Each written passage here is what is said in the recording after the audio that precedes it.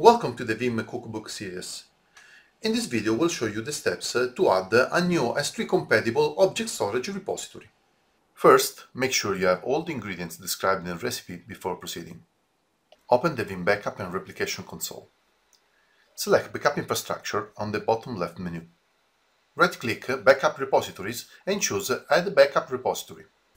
Select Object Storage and S3-compatible.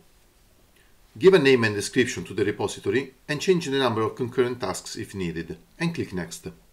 Specify an object storage account, filling in the service point, region and credential fields. Then click Next. Select a bucket from the drop-down list and a folder to which you want to map your object storage repository. You can also define a disk soft limit not to be exceeded and make the storage immutable. Click Apply to continue.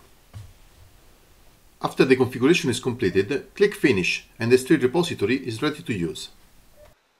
Thank you for watching this demonstration and make sure to check out other videos in the Cookbook series.